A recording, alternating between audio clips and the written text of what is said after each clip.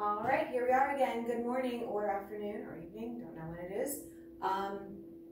This is going to be the last section of notes for the periodic table, and this is going to be, let's see, for March 31st, which is Tuesday. So Tuesday, March 31st.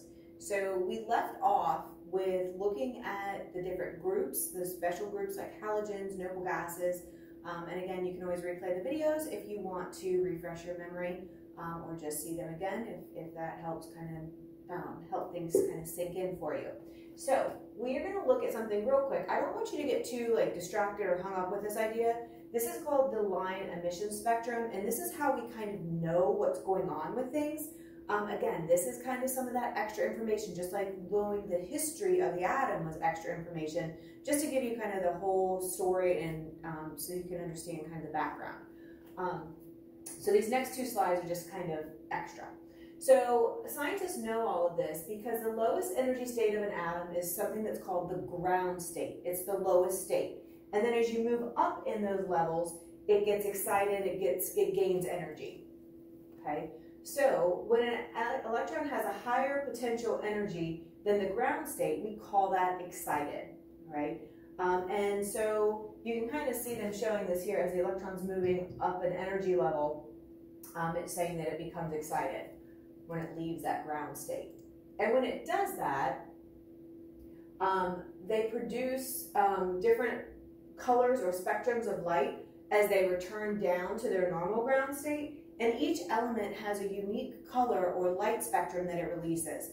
So you can kind of see hydrogen, you have neon, you have iron, and they're going to release different spectrums as they go down.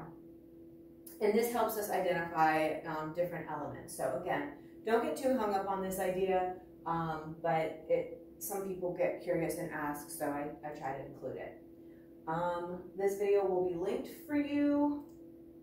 And we're going to move on to ionic charges. So I kind of had mentioned during one of the sections of notes something called ionic bonds. And those deal with ions, which are elements that have a charge of some sort, whether a positive charge or a negative charge. So now we're going to kind of explain that a little bit more depth.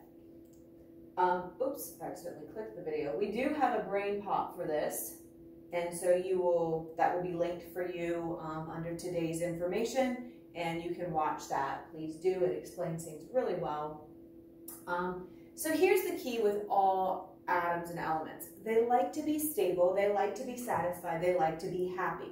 Just kind of like all of us, right? That's how we, if we had a choice, we'd be stable, happy, and satisfied with everything, right? Usually stable elements are found in that group 18 or valence group 8.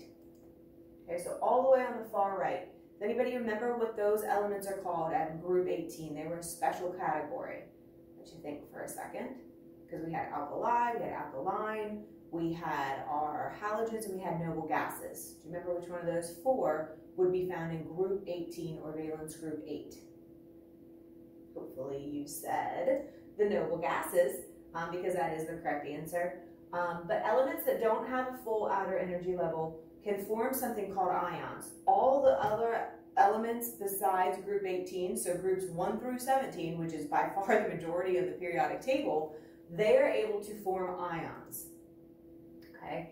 And so if they form ions, they're going to have an ionic charge. And so ion is one of your vocab terms. It's an element that has either more electrons or less electrons than you would expect. It is charged.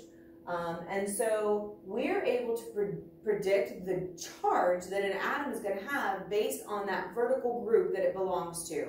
Whether it's group 1, group 13, group 2, whatever it might be, we can predict based on the number of valence electrons. So this is where it becomes really useful to use those groups 1 through 8 instead of groups 1 through 18, where we would be ignoring kind of those shorter bars, those transition metals, because again, those are not as predictable. You'll learn more about how you could get closer to predicting, but for an introduction, we don't need to touch on that.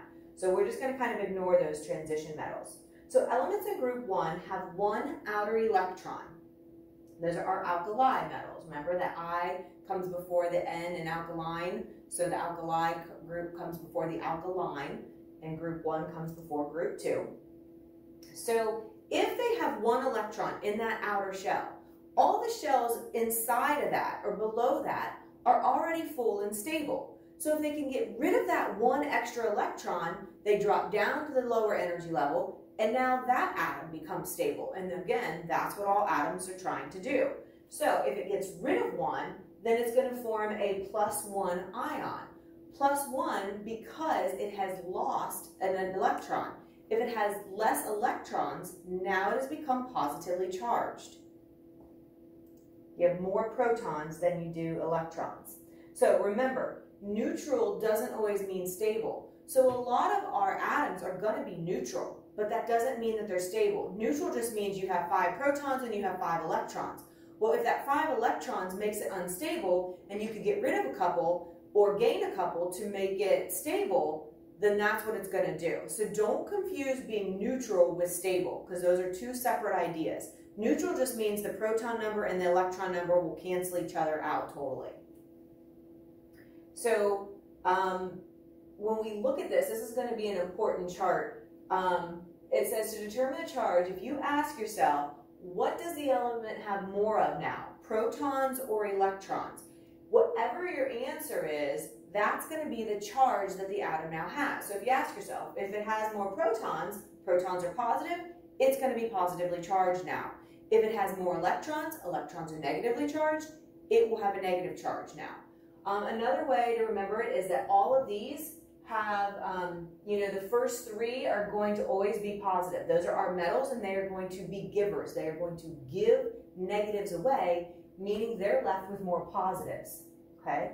Don't let that plus sign mean like you're adding in electrons, all right? This is not dealing with what you're taking or losing. This is dealing with the charge only, all right? So notice, variable charges, meaning these transition metals are not really predictable at the moment, so we are going to kind of leave those on their own for now.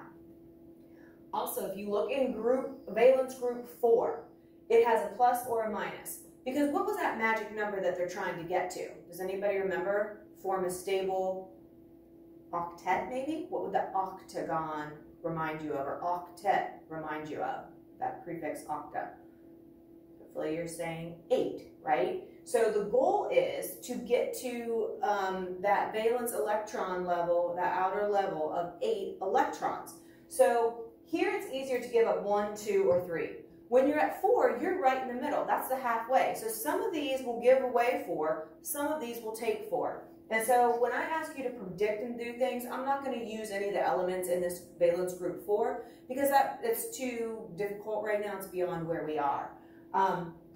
As you look here, as you get to valence group 5, let me write the valence groups up here. That might help. So this is valence group 1, 2, 3, 4, 5, 6, 7, and 8. Notice on your paper, your periodic table, I think these are in green, and I have them circled just like this at the top of the columns, top of the groups. And so if you're looking at these, you can see it's easier to get rid of 1, 2, or 3. 4 is kind of that in between. And then once you get to valence group 5, is it going to be easier to get rid of 5 or to gain 3? It's easier to do something with 3 things than do something with 5. So this group is going to gain 3. Notice it has a minus sign. This minus sign is not meaning that it is losing something. The minus here means it's actually gained 3 negatives, which are 3 electrons. So don't think of this as adding and minusing. Think of this as what the charge is, all right? And then group 6, you have 6 electrons. All you need are 2 more. So is it easier to get rid of 6 or to gain 2? Obviously, it's going to be easier to gain 2, which is why it has a negative charge because it has picked up 2 negative electrons. Same thing with group 7, which this group is the halogen group. They have 7 electrons, so it's a lot easier just to gain 1 electron to add to your 7 to make your 8 than it is to get rid of 7 things. And, the atoms are going to do what is easiest, and so gaining 1 is easier than getting rid of 7. And then at 8, they don't have to do anything, right? They're happy. They've done it, right? They have 8. That's why they're the noble gases. They sit there on their donkeys, right? and they don't do anything. They don't want to get any. They don't want to give any. They're stable, satisfied, happy. This is like the nirvana, right? This is what all of the other elements are trying to get to. Like they want to be like like the noble gases. Remember that special little element in the top right-hand corner, that helium, it's also a noble gas, even though it only has 2 valence electrons. It's special because it's so small, it only has 1 energy level, and that first energy level can only hold 2 electrons. So because it has its outer energy level, which is its only energy level, totally satisfied and full, it is considered stable and satisfied. All right, so all the other ones will have 8 in their outer level, except helium has 2 because it is only 1 energy level and it can only hold the 2. Okay, so this is kind of the main thing. And then if you look down here, it says plus means losing electrons, negative means gaining electrons. You can't think of it in terms of positive and negative, or like plussing and minusing. You have to think of it in terms of what charges things are. You've gained negatives, so now you have a negative charge, even though when you think negative, usually you think of that as a loss. So it's kind of reverse. And if you think of things as positive, you think of it as a gain. Well, here you haven't gained anything. You've actually lost negatives, making it positive. So you just have to ask yourself, what do I have more of? If you ask yourself that, then that usually leads you in the right direction. All right, so let's go on to slide number 66 here. And again, this is just kind of showing you another way, and these are helpful slides for you to look at. The valence groups are up here, 1, 2, 3, 4, 5, 6, 7, and then notice because helium is special, it has a 2/8. Obviously, the rest of these are all 8. And it says they don't form ions. Here, it's showing all these metals are forming positive ions, and these will too. It's just that we can't really predict them. Maybe it's 2, maybe it's 3, sometimes 4, and again, that's beyond where we are because those charges can vary. And then as we get over here to our nonmetals, they are the takers. They are going to take negatives, which makes them have a negative charge. All right, so we had talked about Niels Bohr, his model of the electron and the arrangement. And so this is kind of using that to show the electrons without doing like circles and like energy levels. We're just focusing on the very outer energy level. And this is called a Lewis dot model or an electron dot model. And what happens is each of these dots is going to represent an electron. And obviously the letter is going to represent the atomic symbol or the element that you're dealing with. All right, so the first thing you have to do is find out which group or column your element's in. And again, look at the color coding. We are ignoring all the white ones. We're looking at the tall columns, not the short ones. And so this tells you the number of valence electrons that your element has. So if you're here in the orange group, which is the alkaline metals, you would be dealing with group 2, all right? So that tells you the number of valence electrons that your element has, because all of these have 2 electrons in their valence. All these have 1, all these have 3, 4, 5, 6, 7, 8, except for helium again, which is 2. You can only count or use the valence electrons. So we don't care about all those other electrons in the lower energy levels. Because remember, once you get an energy level full, then another energy level forms, and then you drop down to the next row and you go over and keep adding electrons till it gets full, and then you drop down and come back again. All right, so keep that part in mind too. All right, so all the other energy levels below are totally full, and you're dealing with the outer energy level that is the valence level. All right, so the first thing you're going to do is you write the element symbol, carbon. Carbon's in the 4th group, so it has 4 valence electrons. So watch as they get added on here. We're going to start to the right, top, left, bottom. All right? Right, top, left, bottom. And they say to go clockwise. Do we really know how people are doing them? No, not if there's 4. But if there were only 3 and you went 1, 2, 3, then we would know you didn't go clockwise. So always go 1, 2, 3, 4, 1, 2, 3, 4. Kind of keep going around. And these will pop up and you can watch as they get added as we look at these examples here in a minute. So check your work. Use your periodic table. Check that carbon is in the 4th valence group. It is. So that means you should have 4 dots around the carbon. All right, so on your worksheet, or on your paper, you have these elements. So we have hydrogen. So look at your periodic table, find hydrogen. I'll give you a hint, it's in the alkali metal group. And so hopefully you'll see that it's in valence group 1, meaning it should have 1 electron. Phosphorus. Oops. Phosphorus. Take a look. It is a non-metal. And so it's going to be on the right-hand side of your table. And hopefully you see that it is in valence group 5. So you should have right, top, left, bottom, and then you start repeating again going to the right. It was in valence group 5, so you have 5 dots. And feel free to pause me at any time. Mute. Don't mute me, because then you won't hear things. I know it's a nice feature you probably like to use all the time. But if I'm going too fast or just you want to look at your chart, just pause it, okay? And then pick back up when you're ready. But sometimes it does take a minute to find these, and obviously I'm not going to just sit and wait for you to find it, because I don't even know how long it's taking everybody. So feel free to pause me. Calcium. It is going to be a metal. It's an alkaline. So hopefully that keys you in right away that would be in valence group 2. And so it's going to have a top, or a right, and then a top. So 2 dots because it's in valence group 2. Argon, right? It is a, let me double check, I think noble gas. Yes, noble gas. And so hopefully you're looking in that far right column. And if it's a noble gas, then you know it should have 1, 2, 3, 4, and then repeat, 5, 6, 7, and 8. So kind of like a dance instructor or something, counting time off. Okay, let's go to chlorine. Chlorine is a halogen, so it's going to be over there in group 7, valence group 7. So hopefully that's keying in that you should have 7 electrons, so 7 dots. Right, top, left, bottom, right, top, left again. It only needs 1 more electron. So the beauty of these Lewis dot structures is it visually lets you see what's going on. So if I'm looking at this and I know chlorine needs 8, is it easier to get rid of these 7 or just to add 1 more? I mean, obviously 1 more. Just give it 1 more electron. So if we would just give it, let me find a good one here. Maybe, hold on, cross in front of you here. Huh, where are all my circle ones? Okay, just trying to find a good magnet here. Ah, here we go.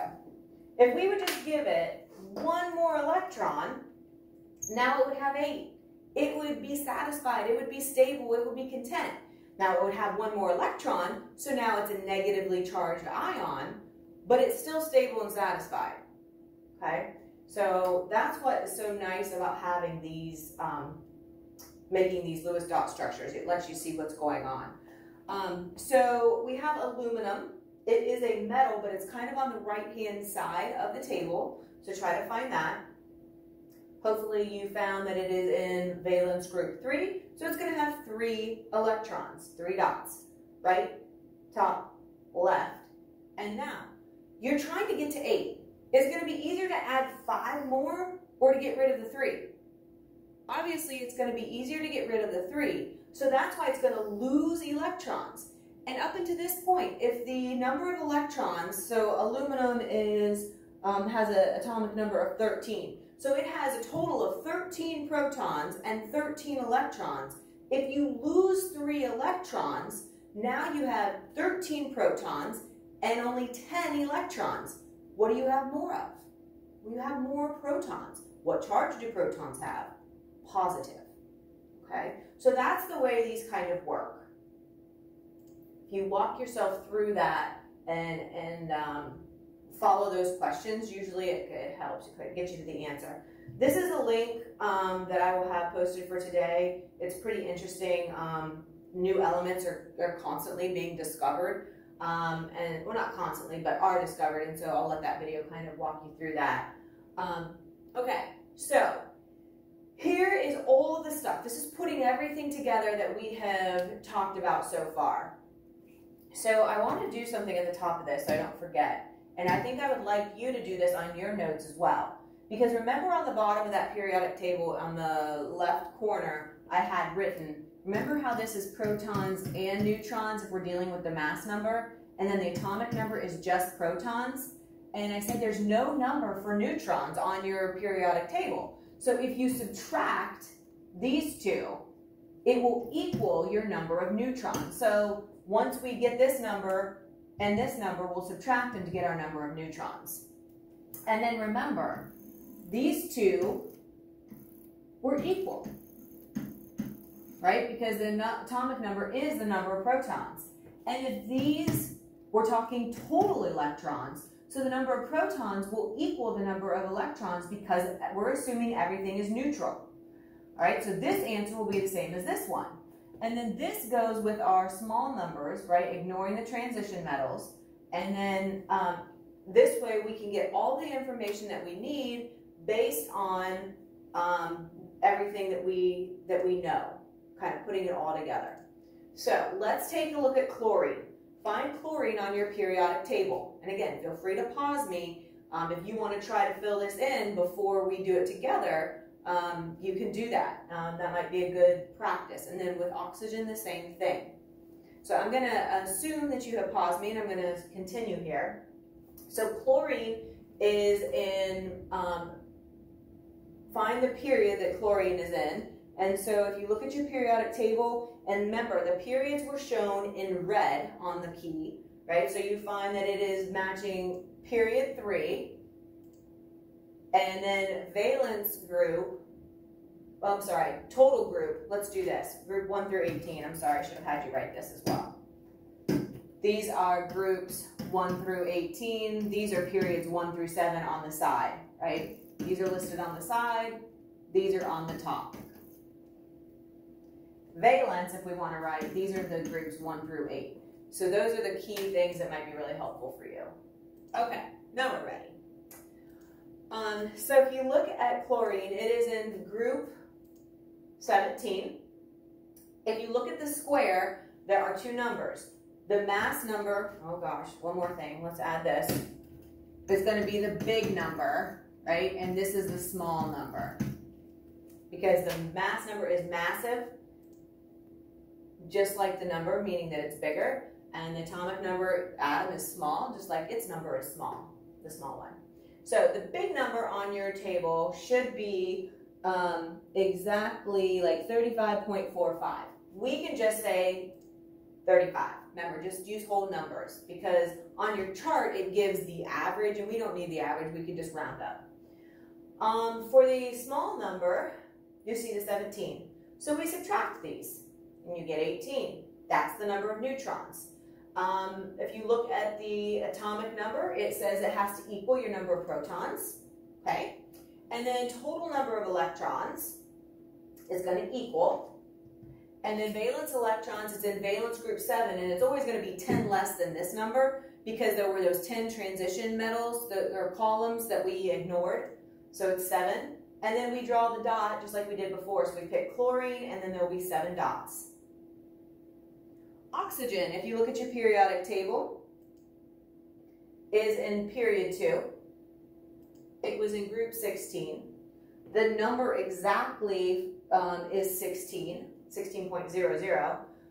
So no rounding even there. And then the small number is going to be 8. And then when you subtract those, you get 8 neutrons. And the atomic number matches the number of protons, so that is also 8. The total number of electrons is 8 because it's neutral. And then the valence group is going to be 6. And so there should be 6 dots around the oxygen.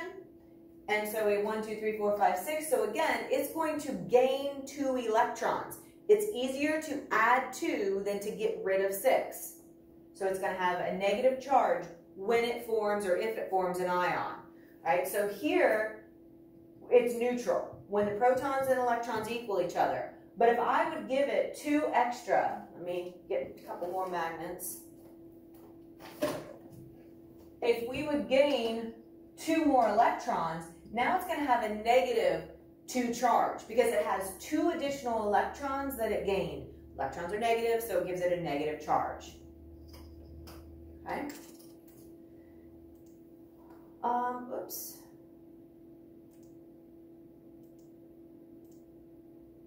go. And I believe, yeah, I will have this link. This is Dmitry Mendeleev, the one that the scientist who first arranged the periodic table, even though we've tweaked it. He's the one that said, hey, we need to have some kind of organization or order to our elements. Okay, and that ends our notes. So we are going to do a lot of practice with this, and feel free to do more than I post. You are welcome to do the Kahoots as many times as you want, the Gimkits, the Quizlets, obviously all that material is there for you as a resource to practice as much as you feel that you need to. All right, so I try not to overload you these last couple weeks with work so that you can do the practice more on your own as you feel fit. Okay, I hope everything's going well. Keep emailing me.